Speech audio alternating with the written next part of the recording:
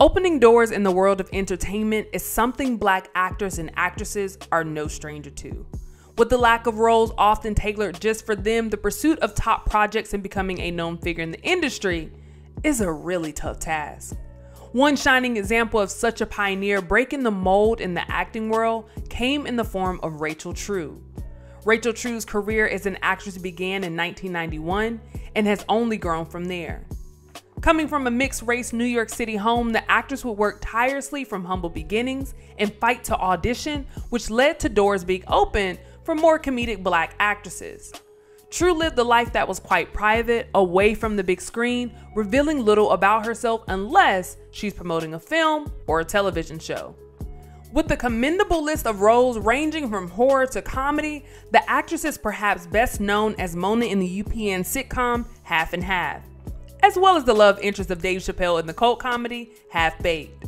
Throughout her years on Half and Half, True held her own on the UPN comedy night lineup, along with the women of Girlfriends and the cast of 101 and All of Us.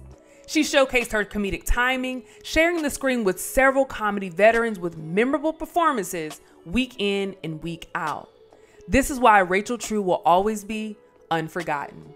Born November 15, 1966, Rachel True has worked tirelessly from being a middle child minority parent in order to find her calling.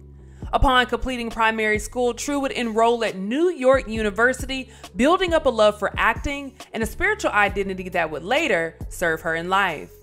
An appearance on The Cosby Show in 1991 proved to be a small yet iconic cameo, beginning journey into more popular Black projects and the industry as a whole. While filming a pilot with a young Raven-Symoné, True met Chris Rock, and an accent to bigger roles continued with yet another star co-signing her brilliance.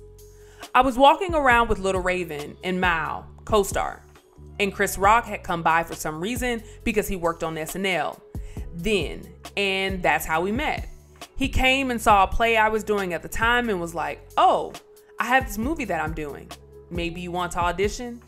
And the casting was here in LA, not New York. I ended up flying out here to audition for it. That was the part that moved me from New York to LA.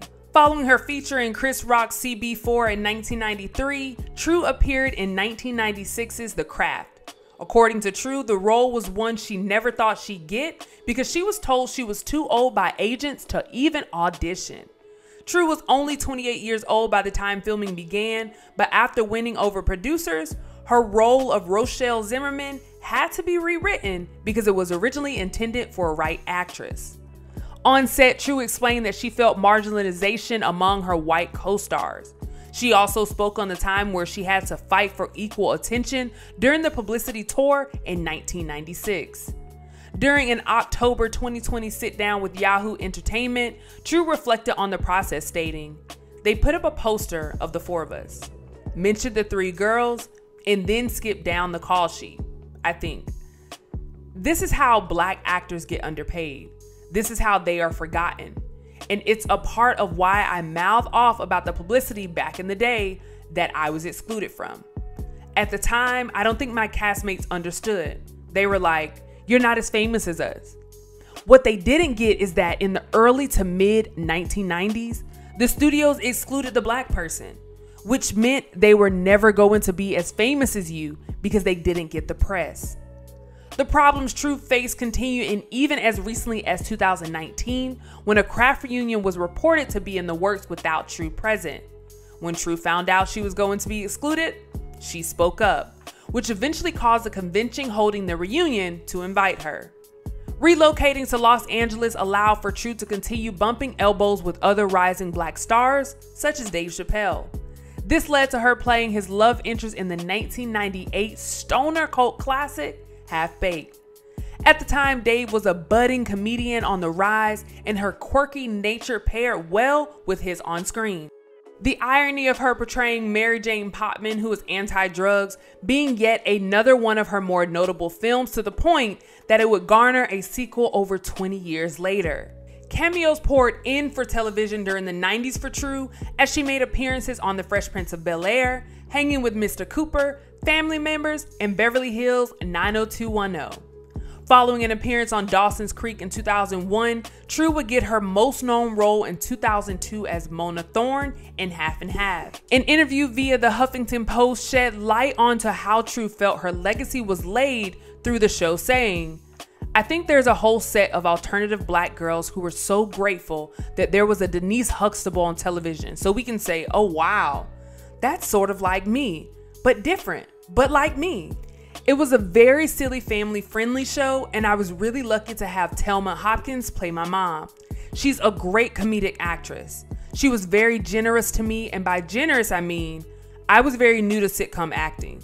She's done a ton of them, and she'd help me out, help me figure out jokes, because there are some actors who are selfish, and they don't want you to get a laugh, and they want to get all the laughs, and she could have easily gone out of her way to make my life horrible, but she's not that person at all.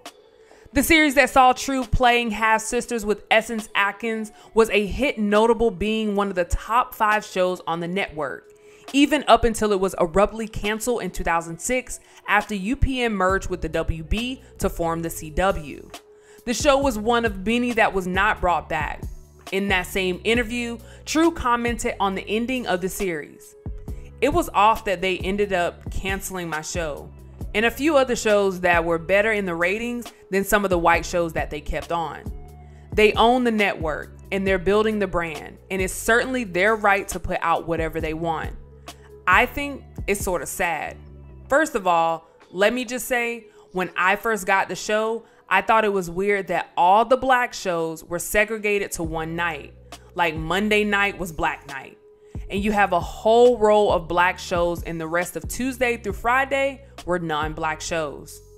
Further in the interview, True would reveal shows she's a fan of that have led her to continue to push for more diverse roles for black people in an industry that respects the ranger regardless of age. After the cancellation of Half and Half, True would appear in a handful of TV movies while at the same time practicing her passions of tarot reading to upscale Los Angeles clients. Exploring her other talents, True decided that she would release a book based on her tarot experience titled True Heart Intuitive Tarot in 2020, along with a deck of over 70 cards allowing for users to gauge their own paths and seek out answers properly, even at home.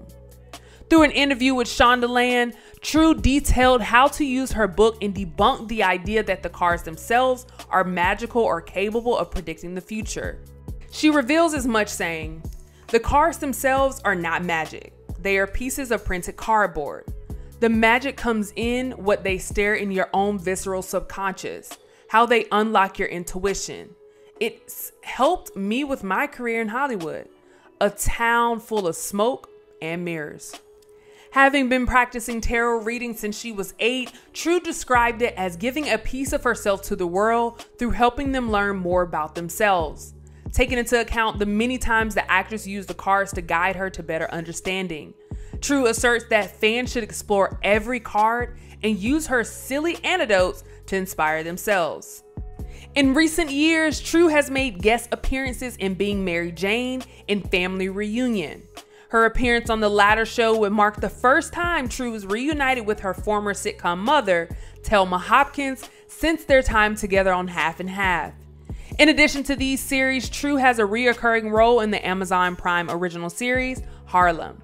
The legacy for black girls to be carefree, comfortable with their quirkiness, and unapologetic is something Rachel True continues to represent as well. Despite her living a more private life, revealing little about family on social media, through her scattered podcast appearances or quick words at a convention, True has shown that she is a true actress in every sense of the word, dedicated to helping others be the best version of themselves. And the chameleon that broke boundaries in the film industry and stayed true to herself, making it impossible for her to be unforgotten.